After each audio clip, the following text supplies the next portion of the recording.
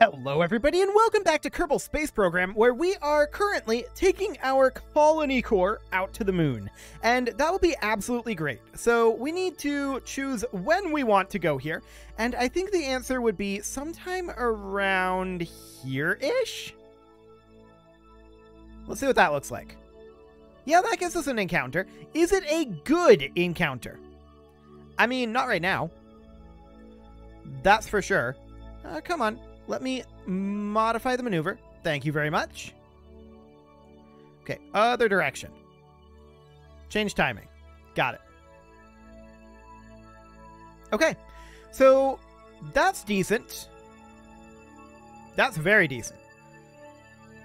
Probably a little too low. We'll bring that up to around, I think 15 kilometers will be absolutely fine. There we go. Something like this. Cool. Now, Traley's Heap is in a 10-kilometer orbit. We could target a 10-kilometer orbit, to be honest. I'd just like to have a little bit of margin there, but we can adjust it. So we can bring this up to be something like this. We could get into a more equatorial orbit. This is not particularly equatorial. So we could do something a bit more along the lines of... Come on up. Kind of like that. And then, of course, we'll have to back that out a little bit to about here. Cool. That looks good. So that's about 808.7 meters per second here. So that's over half of what we've got in this tank. Let's go ahead and rotate this on over and prepare for this burn. Over we go. Eventually. This is not the fastest rotation speed. That's to be expected, to be honest, with what we've got on this. So we will position for that. Okay, close enough. And we'll probably have to make some minor tweaks on the way there, but that's okay. No big deal there. It's going to be slightly off in terms of a direct prograde burn, so we don't want to lock to prograde. That's for sure. We'll come on around here, get our batteries charged on back up. And we'll just position about here-ish. There, that'll do. So we'll warp forward a bit, and we are at about 10 seconds. Cool. 2, 1, mark. And off we go. Hello, Moon. We're on our way. Cool. So we'll drop our colony core here, and we're going to have to do multiple moon landings here, of course, to get this colony set up. This is going to be a minimum of 5 landings. So that'll be absolutely fine. 800 meters per second to go here. 700. I'm reading this off, not this. I don't know why. I have no explanation for this. Let's chase this node a bit here. There we go. And that's probably good enough. Let's see what we're at for our periapsis here. 13 kilometers. Okay, let's just pop over to prograde here. And actually, we could just leave it here. I think this is good enough. Yeah, that'll do. That will do. So at this periapsis, we will go ahead and do a retrograde burn, bringing that on around and breaking down to something kind of like this. Cool. So the question is, where do we want to set up our colony? I want it to be equatorial, perhaps in like this crater here. We'll see. We'll see what that ends up looking like. We're going to need like a mobile processing lab in there for sure. A science module will very likely be our next project. Okay, so let's head on over for this. We're going to start this burn in about 3 hours, and as we can see, this is going to be most of what we've got here. We're going to have about 200 meters per second left in this tank, which we can use for our braking burn. So it looks like we're going to be landing on this as planned, and we're going to burn out all of this fuel. That's perfect. This may not actually be the case with Minmus. We'll see. Okay, let's go ahead and warp here. Cool. So this is going to be a pure retrograde burn, right? So we'll hop over into the moon's sphere of influence here. Takes a little bit running Parallax. Or that might be the Kopernicus beta. I'm not sure. But we will go ahead and head on over here. Fantastic. Got a nice ugly seam, but now it's gone. Perfect. Okay, we're going to continue to warp here. 40 seconds to go. 30. 20. And 10 seconds to go. So right about now. Cool. So again, this is going to be the vast majority of the fuel here. But not all of it. Definitely not all of it. So our apoapsis is coming on down here, and we will just, this is close enough. That's close enough. So if we go into surface speed here, we can see exactly what we've got here, 542.8 meters per second. So realistically, do we want to land in this crater? Or do we want to land in this one? I'm leaning towards this one right now because that's coming around into the light, whereas this is going into the darkness right now. So in that case, sometime around here-ish, we should make an inclination change. And go this direction. Kind of like that. Cool. 89.7 meters per second that can come out of this tank. That's always nice. Okay, so let's rotate for that. We're not going to be going back to retrograde for now. We will be going back to retrograde eventually, but not right now. Also, I want to check what this periapsis will be. That'll be fine. We're probably going to want to toss in a little bit of retrograde, though, at some point. It'll be okay. It'll be fine. We've got more than enough delta V here, and I just want to check. Yeah, we've got plenty of thrust to weight. Cool. So that'll be absolutely fine, and we will prepare for this burn in about 4 minutes. Okay. There we go. And we will commence the burn shortly here. About another minute. 40 seconds. 20 seconds. And 5 seconds. 4, 3, 2, 1, mark. Okay, we overshot a bit there. How much do we overshoot by? It's fine. It's good enough. So at this point, we can definitely flip to retrograde. I'm going to physics warp as we turn. Because we want to pull this apoapsis down a bit. And we're basically at the periapsis here. So this timing for the burn is completely okay. Let's go ahead and bring this on down. Targeting about there. Cool. That'll do. So next up, we want a timer around here-ish, I think. And then we bring this back by, like, maybe not exactly there. Maybe about here. Okay. We're not actually concerned about this number here. All I'm just evaluating there is timing. So that'll be fine. We've got 78 meters per second left here. So let's go ahead and warp around to that timing. And we're going to have to park at retrograde, of course. We're going to be wildly off of retrograde. But that's completely okay. Checking in on our electric charge here. It looks reasonable. Cool. So we will flip around to retrograde here. And this is the crater we're going to be looking to land in. So we're going to want to fire up our engines shortly here. 8, 7, 6, 5, 4, 3, 2, 1, mark. Okay. And let's go ahead and extend our landing legs here. Just double checking our thrust to weight. Looks good. Looks very good indeed. So we're just coming into a horizontal burn here. We don't care about this number. It's irrelevant. We're just trying to kill our horizontal speed. We are going down right now, and that is noted. But I'm not too concerned about that. We are watching this number here and not being particularly upset. I kind of like this landing site here, so let's bring our horizontal speed down to approximately 0 meters per second. That's 50, 30, 10. Okay, cool. So now we're just going to flip to retrograde here. And we're probably going to aim for more over here. So we may want to change that. I don't really like this position necessarily. So let's head off over... I need to figure out which direction is which here. Not this way, the other way. Over here-ish. Yeah, that'll do. Okay.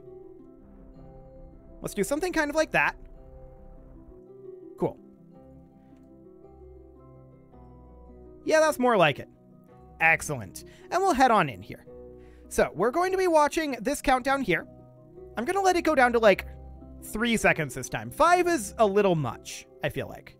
And yeah, if we look at our retrograde here, we're going to be parking about here. That's about right. It'll be a little further this direction as we brake, but that looks good to me. So down we go. We've got about 20 seconds until our burn. And again, I'm going to burn it slightly early. Very slightly. About 10 seconds here. And we'll burn it starting right about now. Cool. And we'll get a solid braking burn going here. And we'll let it fall again.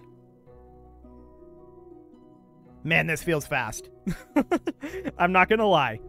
It always feels wrong when we're doing it like this. But, okay. From here, we can just manually do this. Cool. So we're very gently decelerating here and noting that this is decreasing. That is perfect. That is exactly what we want. So we'll just go into Stability Assist here. And just gently burn our way down. So it looks like we have a little bit of an incline here, but I think we'll be okay. Not too concerned about that. The min-miss flats will be a little easier, but it's okay. Cool. We have a bit of a sideways drift,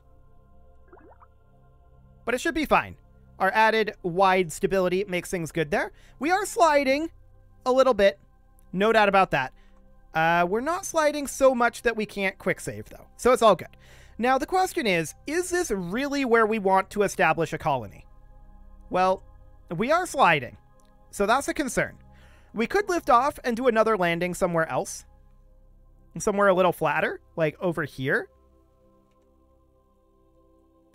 That would be reasonably ideal. Oh, hey. We, crashed something into the moon. Perfect. And got a seismic reading from it.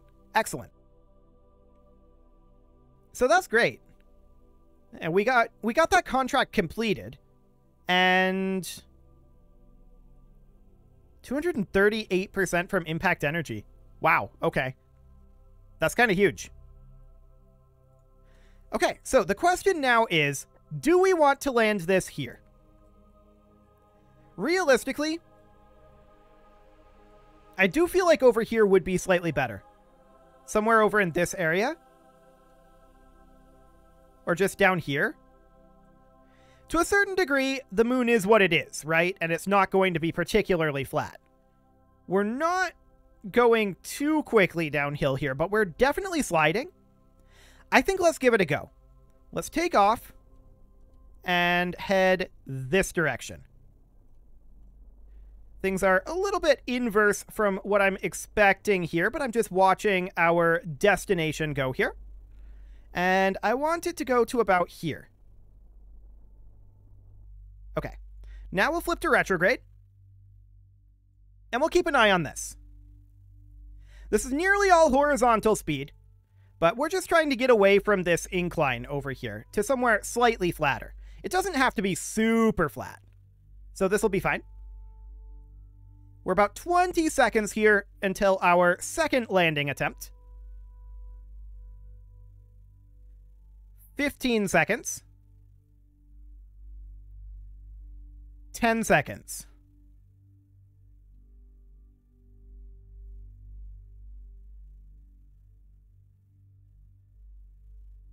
And burning. Okay. It always feels too late, but there's a reason for that. Okay. Let's bring this on down so that we're going a little bit more straight down. cool. And going on to stability assist here. I want to be holding this speed. This looks much flatter here. There's a lot of rocks, but that's to be expected. How's that? I feel like this is a better location. Yeah, I don't think that we are currently sliding anywhere. So that's perfect. That'll be a much better spot. We can go ahead and grab a crew report here. Not that we're necessarily planning on bringing this back, but we can process these things in the science lab, I'm pretty sure. We're going to EVA report. We're going to grab a surface sample. Those things will get stored inside of here. Then we're going to have Lambert EVA again. I believe we have a contract to drop a flag here. Plant flag on the moon. Yes. Okay, so we'll let go, and we will head on over this direction. Apparently going the wrong way there. Perfect. I accelerated into the ground instead of decelerating, but we'll go ahead and plant our flag here. There we go, Lambert. And we will call this the Moon Colony Site. Perfect. Okay. And now we will head on back in. Oh, RCS isn't on. That would help. Okay. So one thing I want to... Actually, I don't feel like we need to extend this ladder, but we could test this here. Okay, cool. Let's extend this ladder and test to see if this works fine. It does. Always good to test these things when you're on the moon and can't fix it. Well, actually, we could. Lambert could fix it, so that would be fine. But it does work absolutely as intended.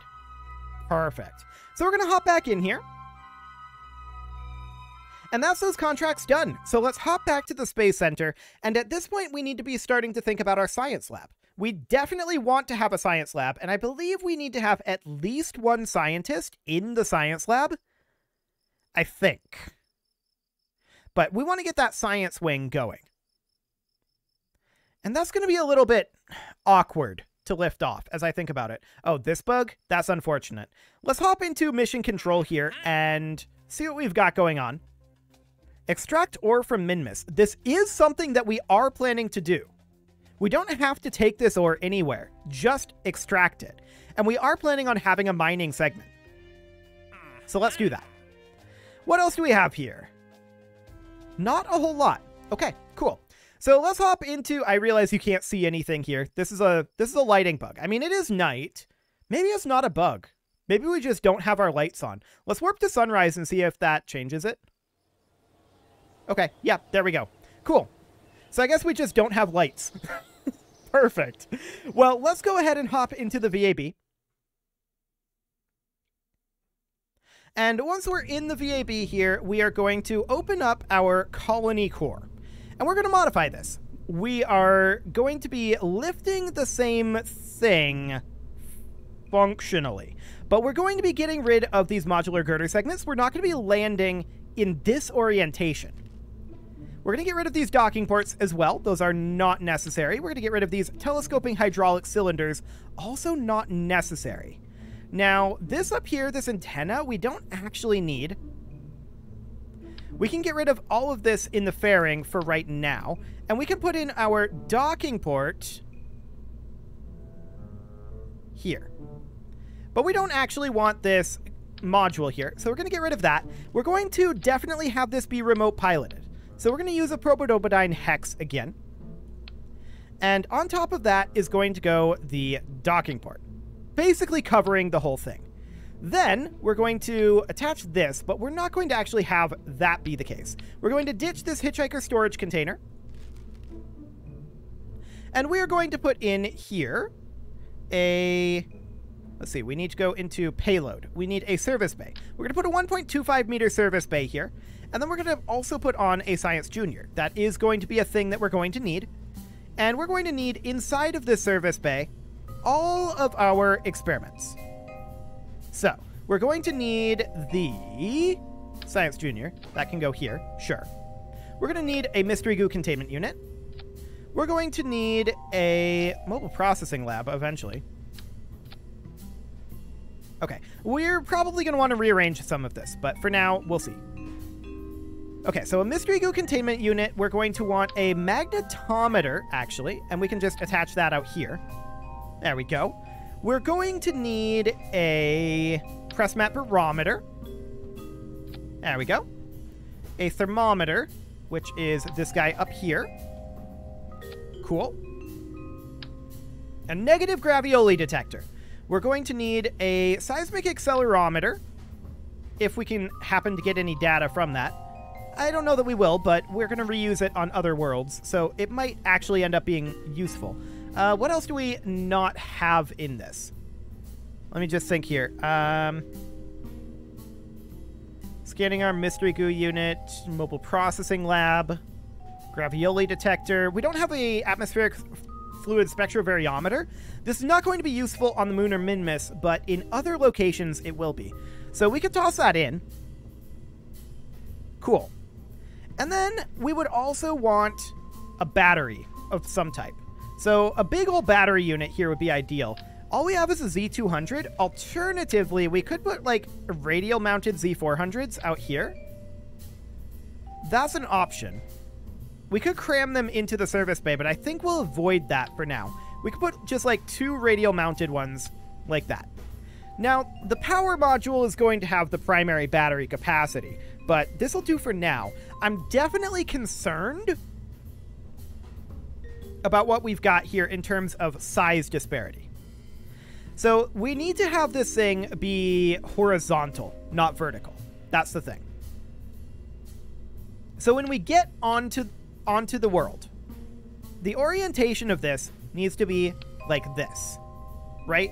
We're going to be lifting it off vertically, but we're going to be landing it horizontally. So we need to consider how exactly we want to land that. That's going to be interesting.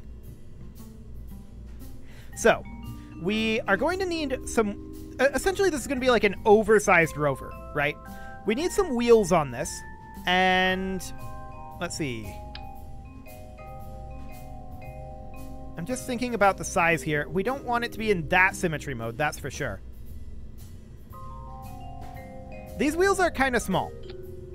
And the symmetry mode is not really what we're going for either. So we're probably going to end up having to do something kind of like that. But I'm wondering about these wheels. Potentially. Obviously, this is not the position we're going to want them in. But if we were to do something like this, these guys would need to be... maybe in mirror mode this would work better? Definitely not. Okay, let's flip that on around. So these need to get flipped, right? So that means that we need to do this, unfortunately, like this. Obviously, again, these are way, way too high up. Way too high up. So we need these to be adjustable height of some description. That's for sure. So we'll detach these for the time being, and we're going to put in a modular girder segment. That's kind of big. A cubic octagonal strut? That's actually better. Okay, so a cubic octagonal strut would be mounted there and there. Then we're going to need some adjustable height.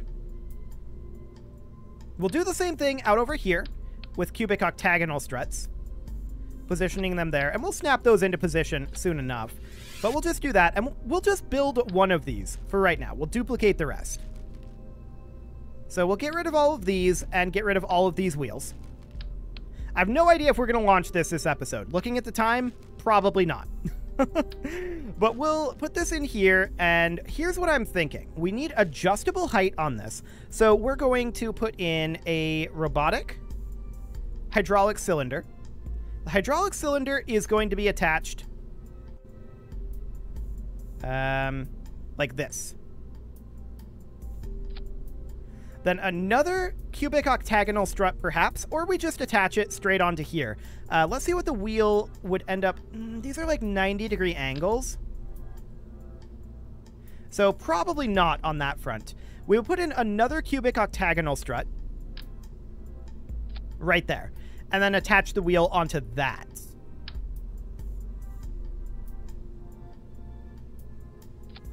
Like so. Now the question is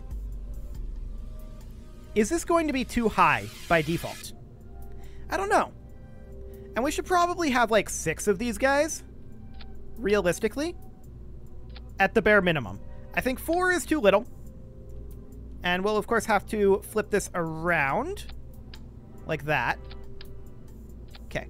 For the time being, we're going to take this, get rid of it.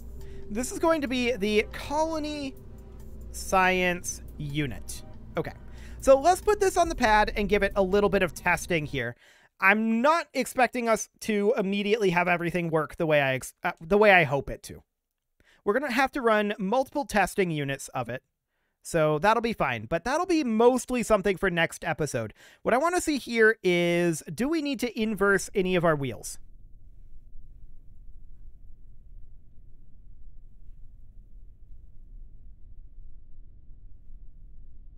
It looks surprisingly decent-ish. I feel like these middle ones probably shouldn't have steering enabled on them. Okay. And of course, we can come to a stop with our brakes action group. The question is this already too high? And in order to test that, we're just going to hop over to a simulated positioning here. We'll set position on the moon here. I have no idea where this is in relation to our current craft there. We can use middle mouse click to set position, I suppose. And come out over here and try to set the position as being here? That's pretty close. We'll see where that actually is. Of course, we're going to revert this, for the record. This is a simulation. I just want to make sure that we're not sitting too high to be able to dock to this. Well, this isn't awkward at all. Okay, well, that's not awkward at all. And this is like 2 kilometers away. So we'll set our position over here. This is still like 1 kilometer away. So we'll set our position over here. Over here. And now over here. Okay, we've managed to dial that in. Trying to rotate us before we hit the ground here. Cool. Now we broke some of our wheels, I think. No, we didn't. We didn't break our wheels. Cool. Now let's turn our brakes off. And we're just going to head in up over this direction. We will control from here. And we'll set this as our target. Okay. All we're checking for here is that we're not sitting too high to dock. Our angling isn't perfect.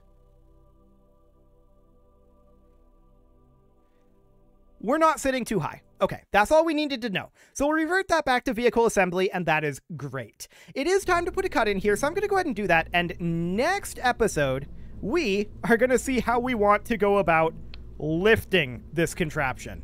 That's going to be interesting. You can leave your offerings to the engagement gods in the form of likes, comments, subscribes, and bell ringings, and a very special thank you to all of the channel members for making this video possible, including Casserole, ALS Gamer, Kentuin, James, Shadowwolf, MLohan80, Spartan News, Nick Smarty, Video Games Are Not Real, Dimitri H, Punching the Microphone, Unisil, Kadra, Rogue Corvid, and all the rest. And of course, you. Thank you for watching. If you'd like to support the channel, you can click the join button down below the video, and as always, I will see you all next time.